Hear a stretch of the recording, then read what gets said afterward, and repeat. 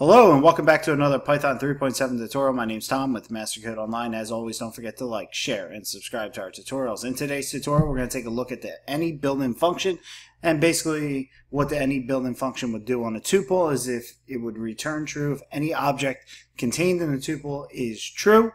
If not, it's going to return false. So if all the objects are true, or if at least one object is true, it will return true. If all the objects are false, it returns false. So, excuse me, let's take a look at this. Let's do a is equal to, and I'm just going to create tuple 1, 2, 3, and 4. All right. I'm going to say any a, and it returns true. Because all these numbers, when we're working in Python, if we just have numbers up here, anything above 0 is going to be a true value. So 1's true, 2's true, 3's true, 4's true. Now if we put a 0 in there, 0 would be false, but since we still have 1, 2, 3, and 4 in there, it's still going to return true because only one object has to be true when using any built-in function.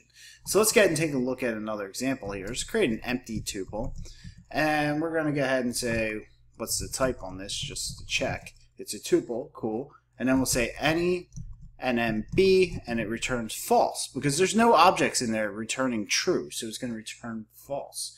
Another example could be, let's see,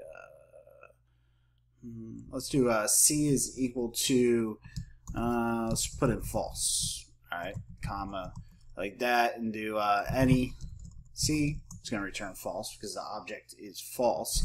How about if we do d is equal to, and we'll say false, comma, true, and then close out our tuple, and then any d, and we get true.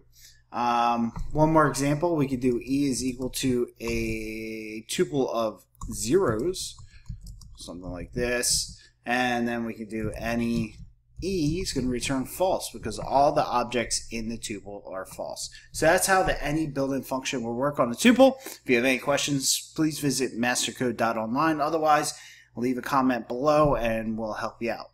Have a good day.